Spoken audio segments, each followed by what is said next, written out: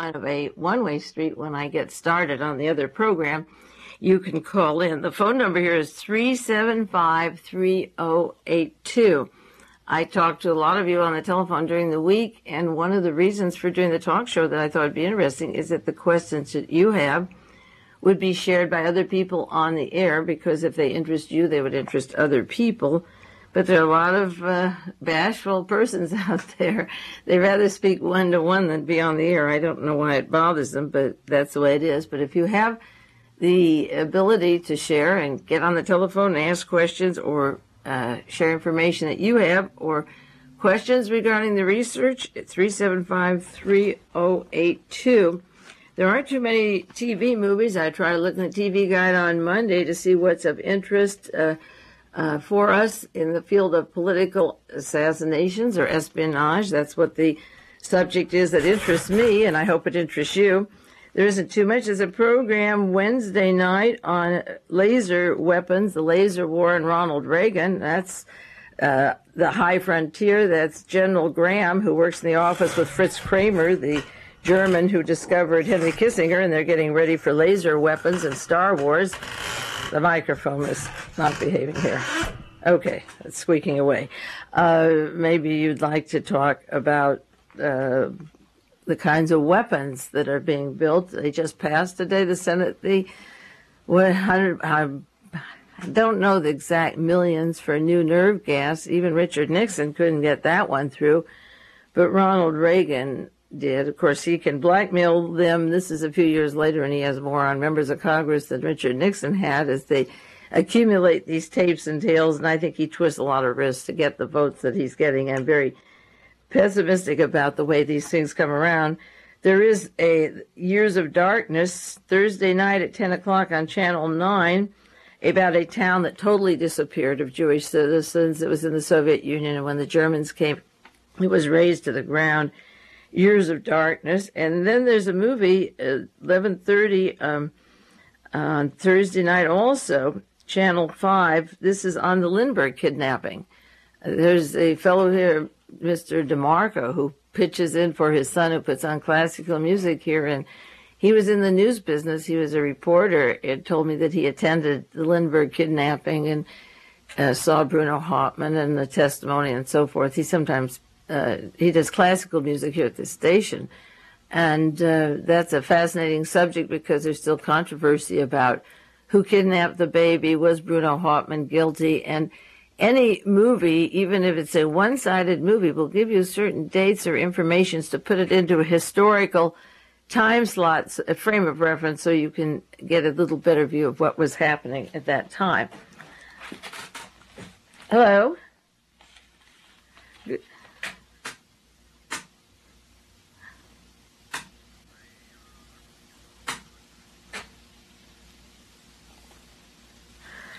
Oh, in Georgia, yes. I'm not sure if your question's getting there. Maybe it is. The oil executive, yes, from Chevron that was killed in Georgia.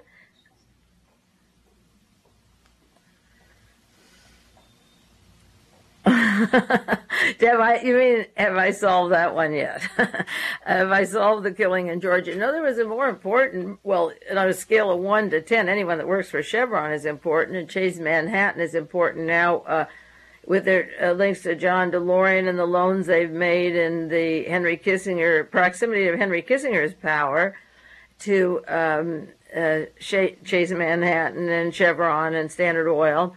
Many of these people, I noticed in the past 2 years, if you listen to the program regularly, have been killed. I call them the millionaires that are being offed in Oklahoma and Florida and Los Angeles and New York and all over the country. It's kind of a new phenomenon that they're just getting swatted down like flies. Well, many of them have funded particular people in espionage operations, and we never really know who these people are until the obituary comes out, and then we find out their relationships to other organizations and people. For example, this gentleman that was murdered in Texas last week started a motion picture company called, it was the four, where I have the name of it here. I was going to discuss this with you just briefly on the air. Later, he started a motion picture company in Hollywood, David Niven and William Powell, and it was sort of an offshoot of the early Hollywood studios. His name was Henry Harrison Kyle, Kyle, the Four-Star Production. And the people that he had on the board were Dick Powell and David Niven and Charles Boyer and Ida Lupina. And David Niven, he's a multimillionaire from Texas who went out in Hollywood in the 70s and started this company. And David Niven died about 3 days later of his long cancer or disease. And Ida Lupina was the constant companion of Errol Flynn when he was in the Gestapo. And this fellow was in the Marines. He was high officer, very high officer in the service, and a lot of military people were coming to Hollywood to take over the original Jewish founders like Goldwyn and Cohn and Louis Mayer and the Warner Brothers. In other words, the studios began to be taken over by military. Joe Kennedy came out there and Howard Hughes, and E. Howard Hunt was there, and it gradually the studios became part of the espionage operation and part of a propaganda wing, and many of the stars are involved. And this fellow has an interesting history, and somebody emptied some bullets into his bedroom in Bel Air just at a time when the espionage connections of some of his associates were breaking. Now, the fellow in Florida, I haven't seen the details. The best obituary is always the New York Times. And when they give him a going away, they tell you more than you ever knew when he was alive. Yeah. They're afraid of leaks, and they're afraid of blackmail. Florida is, I don't know if it's a simple robbery or if they're silenced. The best example of being leery is the study by Seymour Melman in Nazi Germany of the continuous series of murders around trials trying to get Hitler into power by the 30s, that there were, he documents and wrote a book on, Gumbel rather wrote the book, and Melman published articles about him. Gumbel was a professor at Frankfurt, and he noticed that there were approximately 400 suspicious murders going on in that time period in order to assure the election in 1933 of Hitler. And he documented these. That book is not available anywhere. I've tried everywhere and used bookstores and tried to send for it. But Gumbel documented this very carefully. In fact, Albert Einstein was kicked out of Germany because he defended Gumbel's work, and he left Germany. And on the recent documentary of Einstein, they mentioned Gumbel and his studies and the relationship with the two. But I noticed after John Kennedy was murdered, and that's when I began my research, that a cluster of people around him, it's now over 125, met what we call mysterious deaths, fast deaths, out of windows, throat cuts, karate chops, car accidents. And when the Kennedy case was opened up again, and I don't want to divert from the Florida thing because there's new things opening up now. The Bank of the Vatican has its back against the wall. In fact, there's an article I'll put on at 8 o'clock for the World Watchers program. And they were caught with the head of the Bank of Vatican, Marcinkus, with the Bahama Bank right out of Miami, close to Bibi Rabosa and Richard Nixon and their dummy fronts in Panama. And they had president of the Banco Ambrosiano being killed, Roberta Calvi, and links to the Vatican Bank. And their money washing going out of Florida down to Central America, South America, particularly cocaine in Bolivia and Colombia. There's endless scandals piling up. Edwin Wilson in jail, Michael Sindone in jail, the Vatican Bank. Edwin Wilson, who's tied into the Nugan Bank, which had to do with the Chase Manhattan and Henry Kissinger in Australia, where there's 55 million to $1 billion missing. And I could go on one evening on the broadcast. I'll summarize maybe those witnesses that are in jail now and what they would say if they could talk and how many millions. I haven't updated the missing millions for about 6 months. I often do have programs. The news has been so outrageous, I haven't had time to add up the missing floating millions and billions. And as a matter of fact, I heard coming over here today that Brazil can't pay their debt and Citicorp could go under. And without Wells Fargo, there's so billions behind. And who have they given the money to, you see? So that the guy that was off, if he's linked to Chase Manhattan or Rockefeller Standard Oil, the major oil companies and corporations, whether it's ITT or IBM, they're used as covers for espionage, as are the studios. So we don't know what he knew We don't know a thing about why he was off, and the best thing to do, like Gumbel did in Germany, is just add up how many of them and how they died.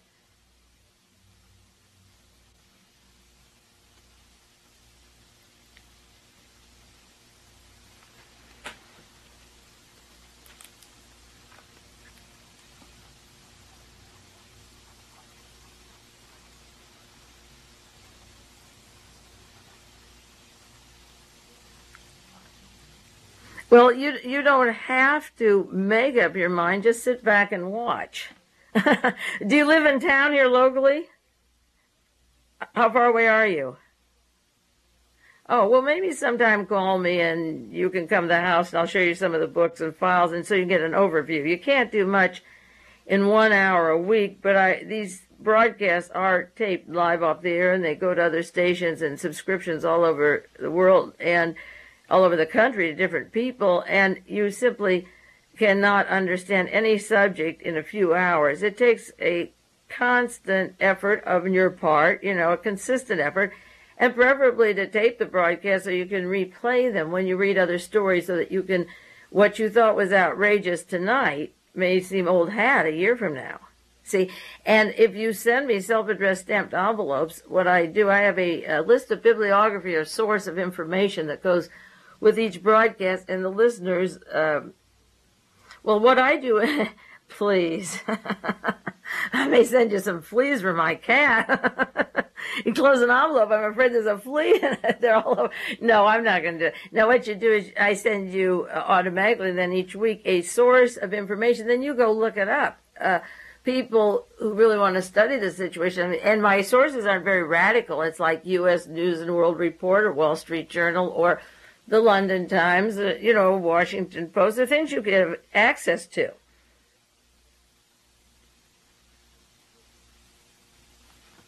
Yes.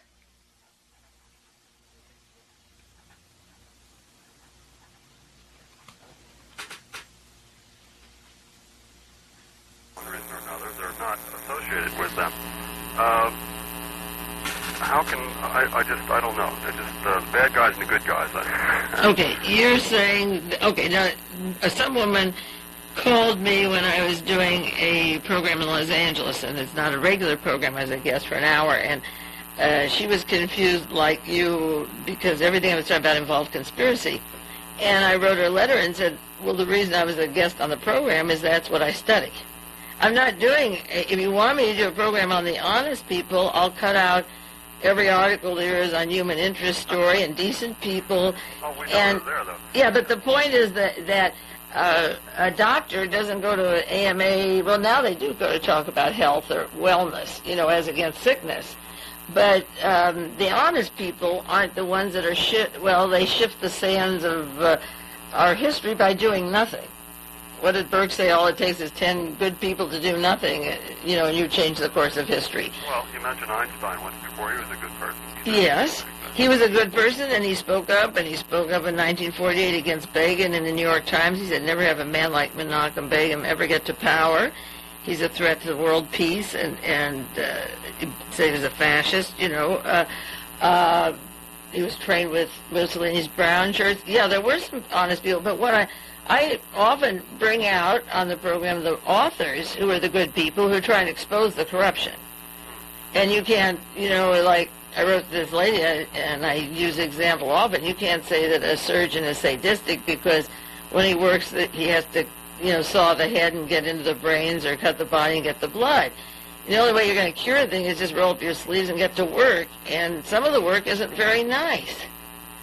Well, that's true. I think your work is real nice, though, and it is good to hear in-depth interviews that you give and comments that you put out. And in that 1 hour, I think you accomplish as much as any person could. Well, thanks. And what you do, if you really want me to send you sheets with the bibliography, just write to me, P.O. Box 22511. Carmel 939. You say okay like you're not going to do it. Okay, write to me and I'll send you the sheets and study them. If you have any questions, call again. Okay. Bye-bye. I won't say okay like that again. Huh? Thank you. Okay, bye-bye. Okay, that is a problem for people to accept the fact that we spend 1 hour a week talking about who was murdered or who was ripped off or who was corrupt. But I get tired of reading in the newspaper that each story, major story, is a tip of the iceberg. It's getting so that if you go out floating in a boat, every piece of the water has an iceberg, and you got to clear them out some way. You're going to hit icebergs everywhere you go. And I could cite 30 major stories that if they were going to break, the Vicki Morgan story, her friend said it would break all of Hollywood open. There's another one, will DeLorean deliver Hollywood? And that's Johnny Carson and Ronald Reagan and all the powers that be. There's stories about Watergate. Jeff Gerst wrote in 1972 in Sundance. This is the tip of the iceberg. Here's one more call. We'll take another one. Hello? Hi, Mac. Yes. Yeah, I was really getting annoyed this week seeing this news about Reagan shipping these troops and ships down to Central America and Nicaragua. Yeah. And I was wondering what you thought was going to be going on down there in the future. Well, how often do you listen to the program? Every week. Well, I think they're going to have a war. How long ago, if you listened every week for the last couple of years, I said when Ronald Reagan went to office, he wanted a war. He's there to make war. Right. So what we're going to get is war. What you get on the surface are jelly beans and balloons, and what you get underneath is a mean man. He was mean in California. He was put in by mean people. He has no interest in anybody. He's totally narcissistic, he and Nancy. I mean, even apart from their own children. I read that his daughter's in a play up in Michigan, and they said, well, they don't want to come see her because they would upstage her, get attention. They went to see their son at the ballet, and the ballet went on. They don't care about anybody. They don't see their grandchildren. How are they going to treat us when they treat each other so cruelly? That's a sign of what these people are. And I said it was December 8th, 1980, that they had to deliver the corpse of John Lennon before the war started. Right. He didn't want any war protests. This is one reason a lot of people don't understand why I date these programs and number them in a sequential order, because the date is important. And what I said, going back to 1974, he'd be president of the United States. I think I was the first person in America to publish that. And nobody believed it. But I also said that he'd be the man that wanted war. He is going to go into Cuba. He's going to take care of Nicaragua and El Salvador. And he's got his boss in Guatemala.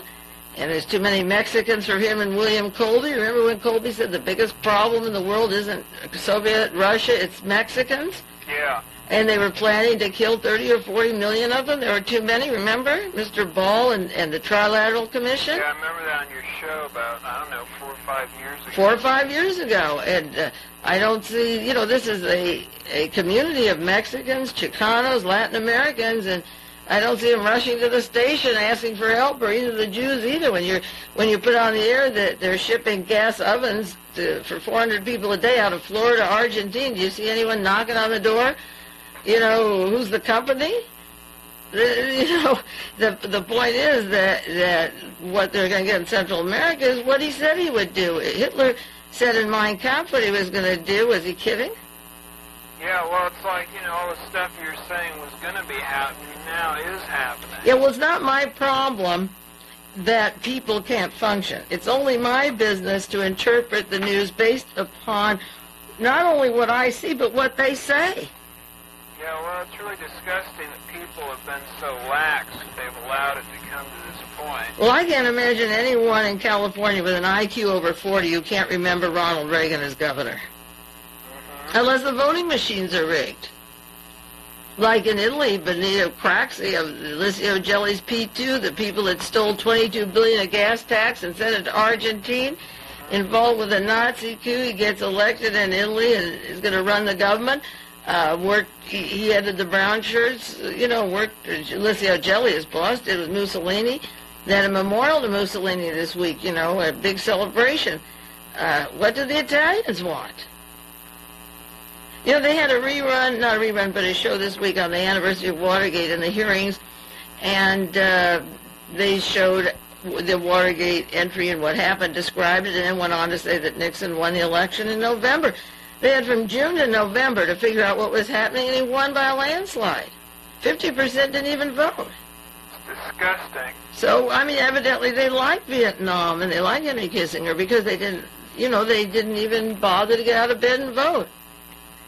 Yeah, well, they really let it come to this point. Yeah. When I was watching these reports on TV, there's really some insulting propaganda. They claim that the war in El Salvador is being coming from the Soviet Union, and that the revolution in Nicaragua, they claim, came from the Soviet Union. Yeah, but that propaganda isn't anything new. It's up to the people. See, the people who watch that like it, and the people who don't like it aren't watching it, so they don't know what's going on. Well, I don't like it, and it really ticked me off. Now, what I was wondering is they never give any evidence that there are like any Russians there or anything, but they always say they're using Soviet equipment, they're using Soviet guns. What I was wondering is it possible that this arms dealer in Monte Carlo, is his name Samuel Cummings? Samuel Cummings, I yes. was wondering if you had any information if like him... Well, he's been buying Russian weapons and North Vietnamese weapons. He buys anything and sells it. He's the brother-in-law of Senator John Tower of Texas, and Samuel Cummings is the largest gun merchant dealer in the world and supplies Carlos and the terrorists and everybody else.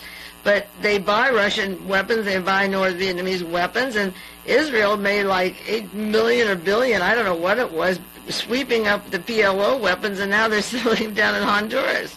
So they'll say the PLO is funding the rebels in El Salvador, and they bought the weapons when they smashed their heads over there in Lebanon.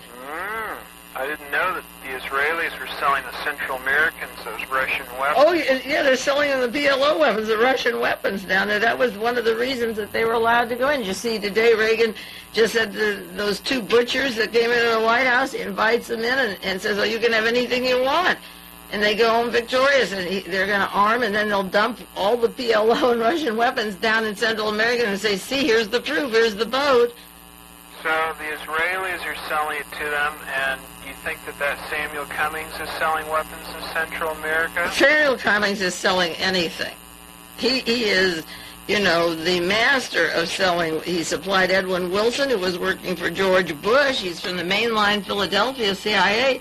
He can, they pick up all these Russian and Chinese, Northern Chinese, North Korean PLO weapons, and they sprinkle them like rice at a wedding, and they say, look what's happened here. Look what we found. And yet, if you read the newspapers, like the party that called me just before, if he wants to know, I'll show him the articles where Israel bought up those recent weapons and made a fortune. They grabbed them for nothing. So what about John Tower? How's he involved with starting a war? Well, he's the chairman of the Senate Foreign Relations Committee. He was responsible in Texas of bringing in Marina Oswald, the spy from Minsk, Russia, with Lee Harvey Oswald. He's been a bigwig of the Senate. He's head of the Senate Foreign Relations Committee, and his brother-in-law is over there in London, and his wife just stepped down from an appointed position that Ronald Reagan had of $60,000 a year because she's going to help him run again for election. That old goat's been pumping weapons for as long as he's been around. That's his hobby. So this John Tower is one of the people that put Reagan in starting American war in Central America, is collaborating with the Israelis. Oh, absolutely. Sam Cummings to sell them these Russian weapons to give them an excuse to go in there. Well, Samuel Cummings didn't have to sell those. They were in the caves or under these huge cases or tunnels in Lebanon, and Bashir Jamal makes a deal. Hey, you clean my backyard. I've got these mucky people here, and we'll give you all the weapons, and you can have share the hashish that's growing because it's plantation time, So in comes Israel and lets the troops come in, and they sweep up the weapons and then distribute them in Central America and made money off of it. So the people who are trying to get us into the war are the ones who are selling all the weapons down there anyway. Well, that's always been the way. Zaharoff, the famous merchant, the book The Merchant of Death, the history of Zaharoff, the Samuel Cummings saga, they sell both sides. and they sell anything that shoots, and they keep their profit. And preferably, they'll send the right-wing leftist weapons so that they have an excuse to shoot more. Well, that's disgusting. So the people who are trying to get us into these things, the one they're stirring up. You know, it's hard for me to see, you know, from Vietnam, you know, how America started it because I was just a kid then. But yeah, well, you see it now. Yeah, and every time there's a murder covered up, you see how they covered Kennedy's assassination. That's right. Once you see how these high commissions work, when you see one, you've seen them all, like Reagan said about redwood trees. Yeah, you've seen one, you've seen them all. Yeah, they wanted to preserve the redwood. So if you see one commission, you've seen them all, you know, like the new commission on Central America. That's right. Yeah. Okay. Well, listen, thanks for calling, and keep your anger up. Write somebody. Write letters to the editor. Okay. Okay, bye-bye. Bye. Okay. Is anybody else angry? Remember the movie Network where he said, I've had enough? You know, he yelled out the window. I'm not going to take it anymore. Well, Pat Chayefsky was dead, and Mr. Finch was dead, and William Holden was dead. 3 of the cast died shortly afterwards. They don't have to take it anymore. Hello? Hello, Mae Brussell? Yes. My wife and I listen to your program, and we listen to it every week. Good. I was wondering, what do you suggest common people could do, regular people could do to put a stop to Reagan and his network government? Well, how many letters to the editor do you ever send in? Do you have your local paper where you live? How many letters to the editor? I've got one on the desk. Well, how many do you mail away? See, I'm negligent, too. I'm going to start writing the Monterey Herald once a month. Let's all make a pledge. Everyone write a letter once every 3 weeks. How often do they take it from one person? You know, there's certain people, the Hiders used to write, and they were far right-wing birchers, and I think she felt she was outnumbered after a while. That I haven't heard their letters or seen them for a long, long time. They used to be neighbors. But there used to be a bunch of people who would write in their opinions. Now everyone's sort of neutralized with no energy. Okay, I'll write a letter a month if you'll write a letter a month. Get a letter to the editor. Write to college presidents and ask what classes they have or what visiting lectures. Who's there that would stimulate them? How do you get off the lethargy? And if there's somebody interesting, let us know and we'll put it on the air where they are. Or if there's somebody that's rotten, let us know. We can demonstrate. You know, we can show our feelings. Somebody has to wake up sometime. I don't know what, or maybe just sleep through it all. I don't know. I really can't imagine what it's going to take to wake the people up anymore. I think they're 24-hour entertainment, and I don't think that they're sufficiently informed to get angry. Yeah, I know. See. We're very concerned about what's going on now in Central America. Yeah, well, tell more people. Call 5 people and tell them to listen to World Watchers, and then after they listen 6 or 8 weeks, tell them to call 5 more people and turn people on. A lot of people don't even know we're talking about these things. You know, turn people on to it. And some people have discussion groups. They get the broadcast and have a tape, and then once a week play it for 1 hour and sit and talk about it and see what books are suggested or articles and look them up and take an interest that way. Well, we enjoy your program a lot. Okay. Thanks a lot. Okay. Well, we don't have time for any more calls. Long answers to that. There is a humming. We're going to have to do something about the board here. I forgot to ask Lori about that. The humming when the talk show's on. I've been told that it's terrible.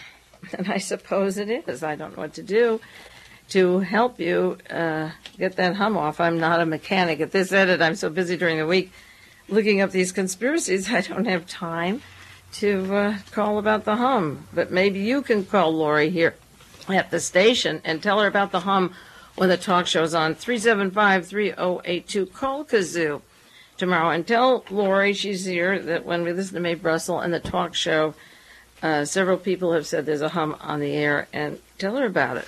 Maybe she doesn't know, and we can find out the cause of it. Better not ask too many questions. It might cost $1,000 to get it fixed. That's the way the cookie crumbles around here. Everything costs money, and the tower costs money, the board costs money, but we do the best we can, right? Okay, one radio station back east, in Richmond, Virginia, wanted these programs, and they've been writing to me, and they said they didn't have the money, and I said, chip in, and within a few minutes, they had $9 on the desk in order to broadcast, and that was neat. Okay, it's on the hour now, and we'll begin the other part of the program, the World Watchers.